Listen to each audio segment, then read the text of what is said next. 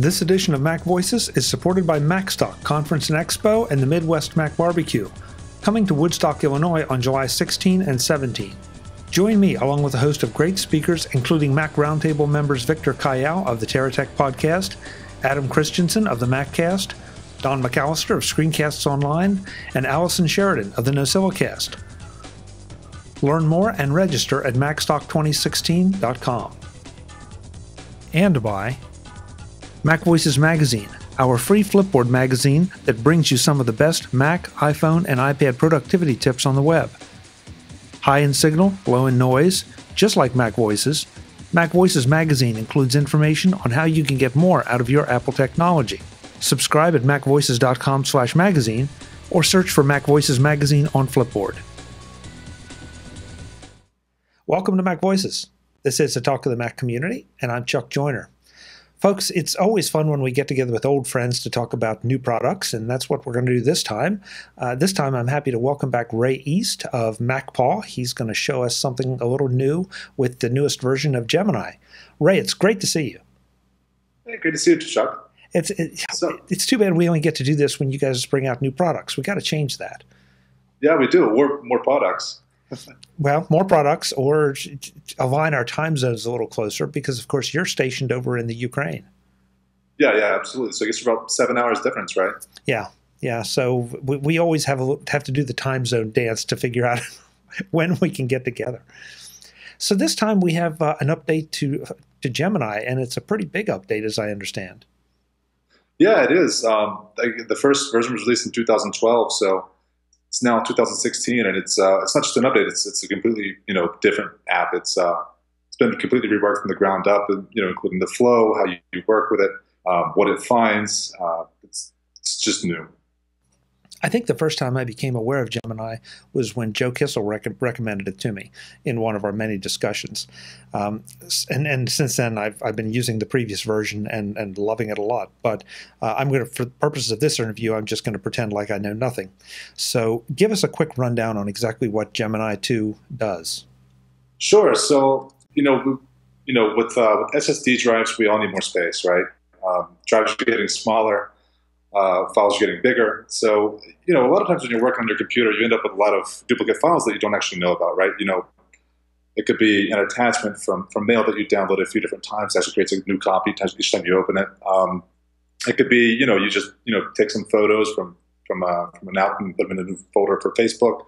So you end up with a lot of duplicates on your Mac, and Gemini basically helps you find those. So that's actually kind of the overall, what Gemini was and what it is now, but now it actually finds a lot of similar files. So if you're, taking a selfie with your girlfriend somewhere, slightly different angles and all of that, and now find those kinds of pictures and allow you to also choose between those two. So that's kind of an overall rundown of what it is. The new version, lets people, free up space more quickly than with the original version. The original version, you had to go through and you had to, handpick all of your files. So now we have a smarter algorithm that basically looks at your files and all your duplicates and says, what are the files that we can definitely, for sure, delete, right on the spot. Just scan and you clean. So that's basically, that's kind of a high-level rundown of what it is. That is no small thing, like you said, for SSDs, but just for general housekeeping. At this stage, we've all gathered up so much stuff. And, you're right. You move a photo over here to upload it or to do this project or that project, and then you do it again and again and again. And pretty soon you've got a lot of folders, or excuse me, a lot of files taking up a lot of space in a lot of different folders. So I'm curious, before you're going to show us a little bit of it, but before we get into this, you were talking about images of, maybe taken with just at slightly different angles. Do we have slightly different versions of, say, a Pages file or a Keynote file when we start talking about those slight differences? Well, you can have a lot of, similarities in a lot of different types of files, right? For example, you can have, a song, your favorite Aerosmith song, right? That, you have one version that has, 1 bit rate, the next version has a different bit rate, or, for example, you have the greatest hits album and the original album, and let's say, for example, the pause at the beginning of each one is a bit longer, right? You can also have, videos that have a different format to them or, a different size. So yeah, there are a lot of different files that can have similar files, and we find all of those. And what, well, you'll show us as far as giving us the options to keep those. Maybe I'm looking ahead, and this may or may not be a good idea, but would I have the option to create aliases to the original file and still leave it where it is, or is that just dangerous? Sure. Yeah, I mean, what it does is you can, well, there's a smart selection algorithm that takes and looks at what we can delete safely, and those are basically just copies. They're in the same place. You just press Command C, Command V, and you got a copy, right? We can delete those pretty safely. But when it comes to other files, yeah, you always, you might have moved that to another folder, intentionally. So in Gemini, yeah, you can create hard links back to those files. So it's not an issue at all. So yeah. Okay. Probably the best way to do this is just look at a couple examples and we'll talk through it. So if you will, let's see some of Gemini II. Sure, sounds good. Happy to show you. All right, Chuck. So this is it. This is Gemini II, and I hope you recognize in some way at least the welcoming screen. I believe it looks very familiar. Excellent. So I mean, here we can basically this is where we add our folders, and again, it's important to check out that we're actually adding to point out that we're actually adding folders as opposed to files, right? So Gemini takes an area and looks for duplicates within that area as opposed to taking, a file and looking for duplicates of that file. So here we can, click plus and open up a dialog. We just take this and just drag our folder right in to Gemini. And that's it. And, you can add new folders if necessary. You can, always delete this one. And we're ready to go. So I've kind of set up just kind of a test folder here so that we get through this quickly. Sometimes it can take a bit to scan your computer. It depends a lot on what size your disk is, how many files you have, the size of the files, the types of the files, and so on. So basically, what we're doing here is we're taking that that folder. We're looking through all of the files. We're comparing them all against each other, looking for exact duplicates, and looking for what we mentioned earlier, the similar files. So this can take a bit. Okay, so while it's doing it, let's be clear. When you threw in the folder for MacVoices, that's the folder against which you're comparing everything else. No, we're actually taking this folder and looking inside of this folder for duplicate files. Oh, sorry. Okay, got it. Yeah, so there are reasons why we do that. The first is because it can take a while to scan your entire computer, right? But you may have, for example, your desktop or your downloads where you have a lot of duplicate files. So you can take those and you can scan those quicker and get to the results quicker. So that's the idea behind that. Okay, that makes sense. So this is our scan results screen. And basically, one thing that's very different in Gemini 2 when compared to Gemini 1 is that in Gemini 1, you would search for duplicates, you would find them, you would go into the detailed results, you would go through each one, and you would select what you want to remove. So as mentioned before, we have some smarter algorithms. So with Smart Select, that's what we call it, Smart Select, Smart Cleanup, we actually look at all of the exact duplicates. And by exact duplicates, again, what I mean there is when you take a file and you just copy and paste it in the same area, in the same location. So for those, we can actually pretty safely just say Smart Cleanup, and it just takes them all off. Aside from that, when you look over here, you have a key that tells you what kinds of files we've found. So we have video, similar files which we've discussed before, and we'll get into in a minute. Audio, applications, archives, folders, images, documents. So we search for all kinds of files to figure out where you're using space that you could be using for something important. So so you can proceed here with a Smart Cleanup if you need something quick, right? Like you're downloading a film, you don't have enough space, and you need space just in a few minutes. Or you can always go into the review results, and that brings us into an interface that's very similar to what we had in Gemini 1 as far as usability is concerned, as far as the flow is concerned. So here we have to the left all of our different kinds of files. So right now we're in duplicates, and we're looking at exact duplicates. Again, those are copies of files that are the exact same. You can go through, you can look for applications that you've got. You can go through archives, audio, documents, folders. We even find folders that are duplicates as well. Images and video. And so below we've actually got similar files. And again, these are different from exact duplicates. So we separate those in the interface so that you always know when you're deleting something that's just a copy and when you're deleting content that's just similar. So when I was speaking about Smart Cleanup before, you'll notice here to the left, or I'm sorry, to the right, that we don't have any duplicates selected automatically, right? Any similar files, because again, these aren't copies. These are actually different pieces of content, and we can't say we can't choose for the user, hey, we think you want to keep this file as opposed to the other one. So that's one big difference between duplicates and similars, is that we take a lot of duplicates, we smart select them, but we don't do that with similars for to keep users' files intact. So when we go to all duplicates, each one of these kind of comes down, and we can see what smart select is already selected for us. And we can go through and we can see what it selects, make sure it's the one that we want to keep. Or say for those where we don't have, and actually here we don't have any that aren't smart selected. That's good. You can go through and compare those and select them. So as you can see to the right here, we have a preview for all kinds of content. Look up here, you can actually see the beginning of the Gemini video. So you can go through and actually take a look at all these files too, so you're not just blindly choosing one or the other. One thing that we've added in this version, we think that makes a big difference for users, is that you can easily figure out what are the differences between file A and file B. So one thing that's different, a big change in Gemini 2 when compared to the first version, is that we have differences. So we can take a look at files and view them from different angles. Basically, we can take a look at this, and we see, for example, that they got different albums, right? So you might have one, the same song and the greatest hits album versus the original album. Here we have date, right? So we can look at the date here and figure out, okay, when was I editing this, and which one do I need?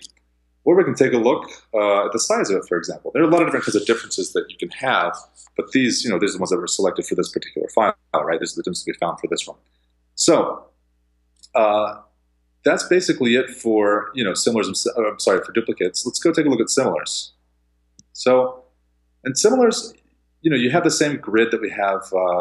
In that view, but you can also switch over here. And this is also a big difference between Gemini 1 and 2. You can actually take a look at them. This kind of, I guess you could say, kind of a grid view, and you open those up.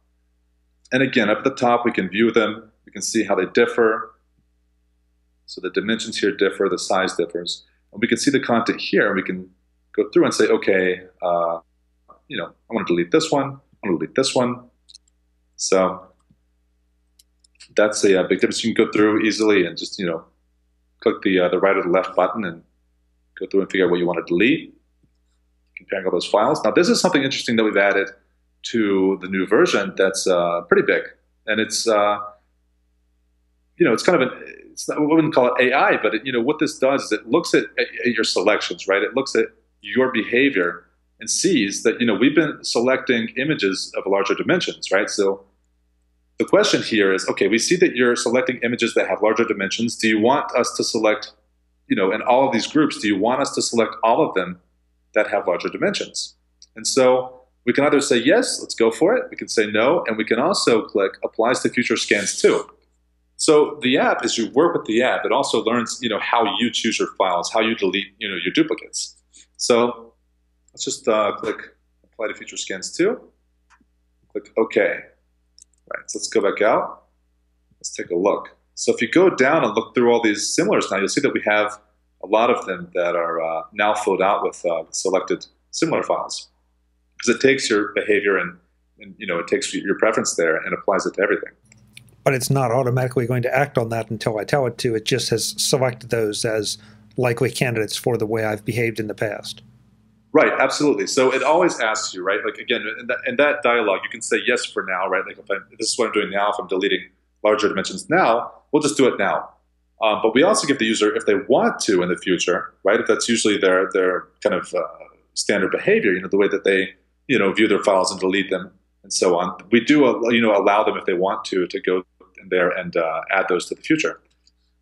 Now, you can actually go in here in a smart selection and always, remove that, change that at any point in time. So that's a big thing. We definitely want to, mess with the user's files and do anything, destructive to them.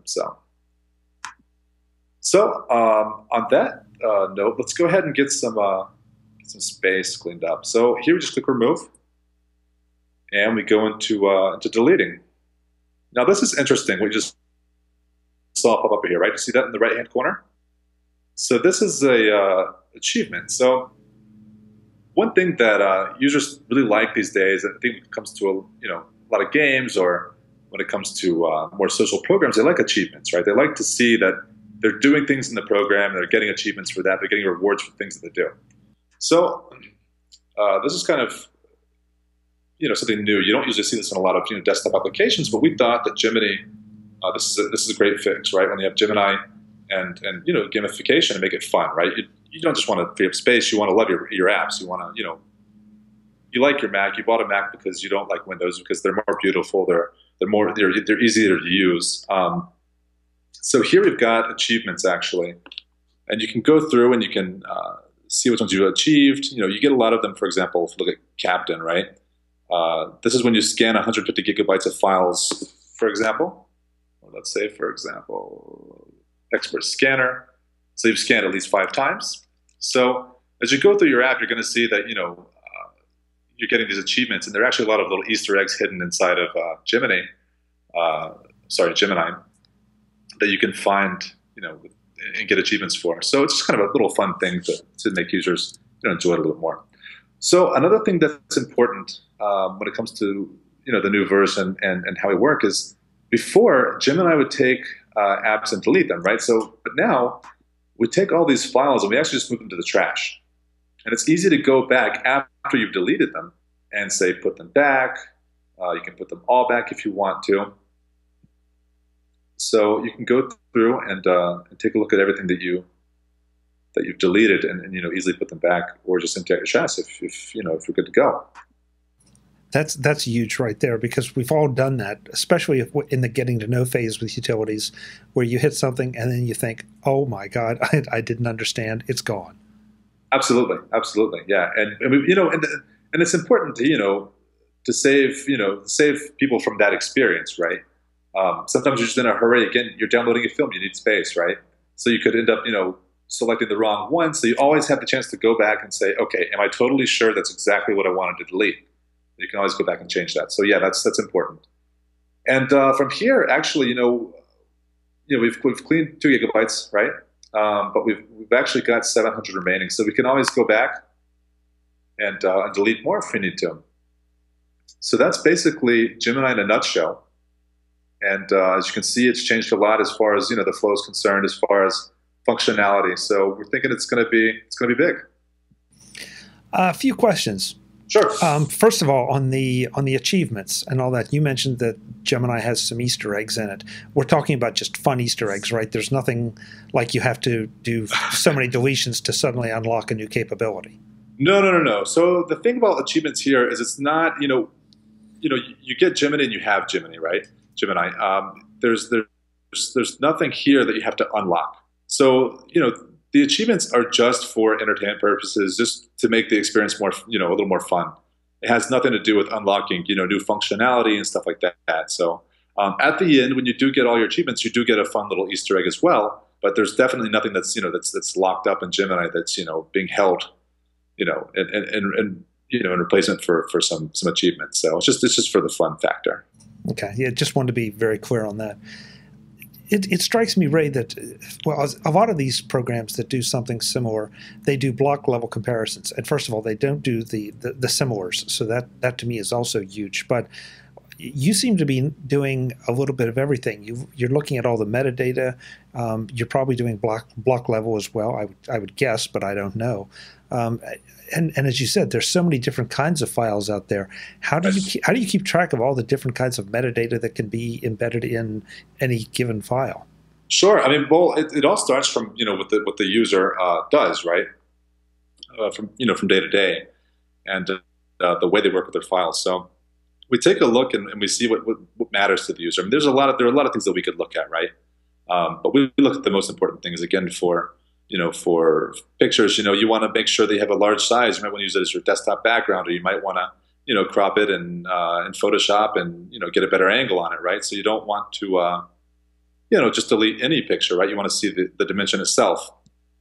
So we took a look at what's important to users, and we started looking at those. For example, here you can see that we have differences based on the actual extension, right? So for photographers, for example, they'll want to keep a lot of times, their raw files and get rid of the JPEGs that they have or the service files that they had. And for other users, for example, those who aren't as professional, are doing photography more, for fun, they might want to do the exact opposite. They might want to, get rid of the heavy raw files and keep the JPEGs, for example. So we basically, we just looked at, what the users need and figured, that's what we need to be looking at. That's what we searched for. So. Okay. Yeah. It's really, I guess the thing that really is so intriguing to me is, and you described it so well earlier, that with audio files, for example, you might have exactly the same track, but a different number of seconds or a period of time before. Sure.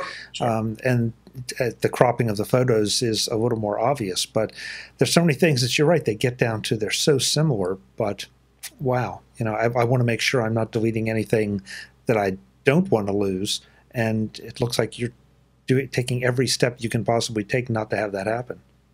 Absolutely, absolutely. We definitely want to, make sure that when you jump into Gemini, that you've got control over everything. Gemini will help you in the process, but it's not going to delete your files. It's not going to delete things that you want to keep or that you may want to keep. So yeah, that's something that's been very important. When we were creating the smart selection and the smart cleanup algorithms, was how do we do this in a way that's not destructive for the user? So, and we've come up with it. So, how many times do I need to use this for it to start to recognize what I've done in the past, or is that something that I control with a bit of fine grain control? You mean with the smart selection, the pop-up that came up and asked us about selecting a certain type of file? No, the idea that that my behavior in the past has been that I'm always going to delete smaller files than the largest ones. Say for photos, that I'm always going to want to retain the largest file. Sure, I think I think that the way we've implemented the smart selection is that it alerts you. It says, hey, we noticed that you're doing something in a pattern, right? If you're just going through and you're selecting files, you're not thinking about usually about the big picture, right? Like, okay, right now I'm going through and I'm deleting all the smaller files or all of the smaller files, when it comes to file size. So we kind of that functionality not only helps you use that in the future and now to get rid of duplicates, quicker, but it also helps you realize, what's important to you and what you're actually doing, so that, when you go through and you're deleting files each time, it gets, quicker, it gets easier, and it's more pleasant. So, Ray, this seems like one of those things that I want to go and play with because I want to get space back on all my drives, not just my solid states. This is probably very unfair, but it's because it depends on so many different factors. But there's no reason that I can't throw my hard drive, my entire hard drive folder, into Gemini and let it do the scan. I might want to walk away for a while, but it'll come back and it'll scan everything. Yeah, absolutely. It will scan anything you put into it, really. And actually, speaking to your point about wanting all of your drives, we also do support, of course, external drives, so you can also throw those in as well and find duplicates anywhere you have them. So, that's nice. That's nice. Yeah, I'm sure my iTunes library has duplicates all over the place, especially given some of the iCloud syncing challenges. Yet you're afraid to go in because you never know what may go away if you're not careful. Right. So, what kind of pricing do we have for Gemini II? So, Gemini II, a single copy is $19.95. And it's going to be available on the Mac App Store and on our site. So there are two versions there. Wherever users prefer to purchase, they can definitely come to either space. So, but there is feature parity. Sorry, there is the feature sets are all the same. Oh yeah, absolutely. Yeah, the features are the exact same. So there's no issue there with sandboxing or anything like that. So it's the same throughout. Okay. Any upgrading price for Gemini, the original Gemini users? Oh yeah, absolutely. I mean, if it weren't for the users of the first version, we wouldn't have a second version. So we definitely have an upgrade price. To be honest, the upgrade here is a bit tough because we've got an app that's in the Mac App Store and on our site, right? And of course, developers and users, together, they know the issues with the Mac App Store. So we do have an upgrade price at 50% off, $9.95. And we're going to have a 1-week 50% off sale in the Mac App Store and on our site. to allow those users who want to upgrade to the Mac App Store to do that in the Mac App Store. However, if they don't miss, if they end up missing that 1 week, they still have the discount. It's always a lifetime discount. So we've actually created functionality where if you have on your computer Gemini 1 and you launch Gemini 2, then you're actually going to get an offer to upgrade at that price on our site. So we've put a lot of thought into how we do this and make sure that no users left behind. So. We've had a couple of talks up with developers about this, and I always want to step back and make sure we get it right. So, if I bought Gemini directly from MacPaw, it just works like anything else does. But if I bought it through the App Store, I can either buy it again through the App Store, but at the discounted price for the limited time, or come back to MacPaw and have it upgraded that way for the same price. Right. So we're upgrading all users from the Mac App Store and our site version from Gemini 1 to Gemini 2 at the discounted price. So yeah, users who used Gemini 1 from the MacPaw site, they can upgrade at that price as well. And for Mac App Store users, they can also upgrade during the first week at 50% off in the Mac App Store if they prefer that version, or they can come directly to us and we'll give them the same exact price as all the other users, so they're not jaded. Excellent, excellent. It's too bad we have to jump through all these hoops, but you got to. And it is, and it's an important thing that developers have been talking a lot about the last few years. And just we don't seem to be getting any traction from Apple there. I think to create decent upgrade functionality that in the end will only help the user. Yeah. Well, and you just like so many others, you found a way around it that seems fair to everyone, doesn't penalize or benefit anyone from buying wherever they happen to buy it the first time. It's just, it's just hoops to jump through. Right, exactly. So, yeah. So, gee, this means Gemini goes to Gemini 2. Give us a quick rundown of your other apps too, and where they stand. Yeah. So. We are the developers of Mac. We recently, about a year ago, we released the third version of that. It is not available in the App Store. It is only available from our site due to, again, some, the issues that developers have been raising with Apple for quite a while. So other apps that we've got, besides Gemini and Mac 3, are Encrypto. It's actually a free app that's available in the App Store where you can, take files and encrypt them before you send them to somebody. So you can, send them and email them, a financial document and then call them on the phone. So this is the password so that that information is safe between point A and point B. We've got Hider, which also is in that same kind of in the same space where you can hide files, you can encrypt them and keep them on your computer so that if you get stolen, you're not worrying about things. If somebody gets to your computer that you don't want seeing, certain financial files and so on, they can also be hidden easily and encrypted. We've also got for the iPhone, we've got Listen Player, which is Apple Music, right? It's a great app. But the thing is, a lot of times we're listening to music when we're in movement, right? We're either running, or we're in the car, or we're jumping between classes, at the university. And Listen basically takes it makes the player a very gesture-based thing. So one swipe to the right, one swipe to the left, and you're changing your songs. So it's basically a player that you can use without having to look at it. We've also got Clean My PC and Clean My Mac Classic for users legacy versions of Mac OS.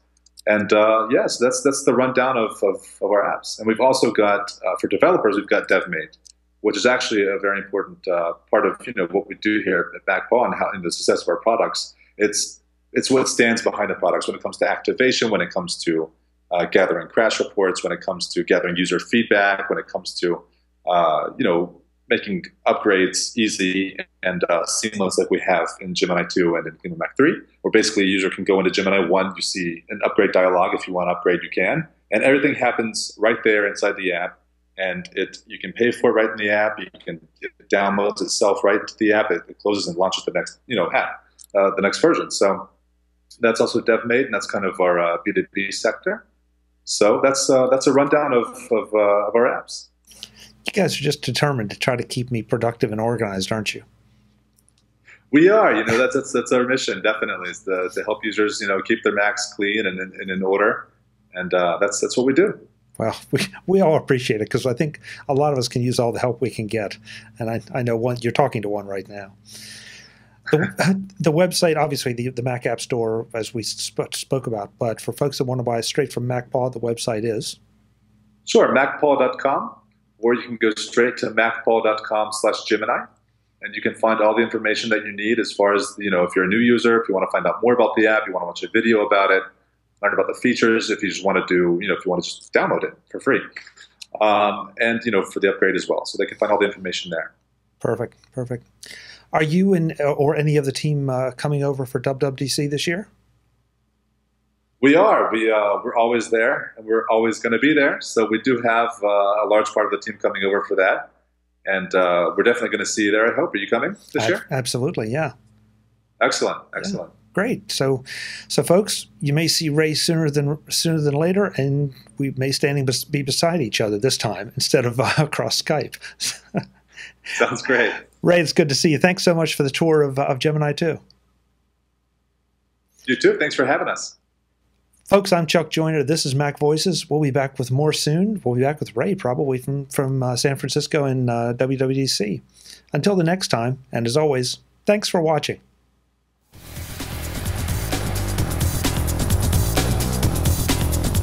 Visit MacVoices.com for links, show notes, to subscribe, to connect with Chuck on Twitter, Google+, YouTube, Facebook, LinkedIn, and the Mac Voices blog. Subscribe to our weekly newsletter, the Mac Voices Dispatch, to stay up to date on all the latest Mac Voices news from our front page or at macvoices.com/newsletter. Do more with your Apple tech by subscribing to the free Mac Voices magazine on Flipboard by visiting macvoices.com/magazine. Advertising and sponsorships handled by Backbeat Media at backbeatmedia.com. Bandwidth provided by CacheFly at cachefly.com.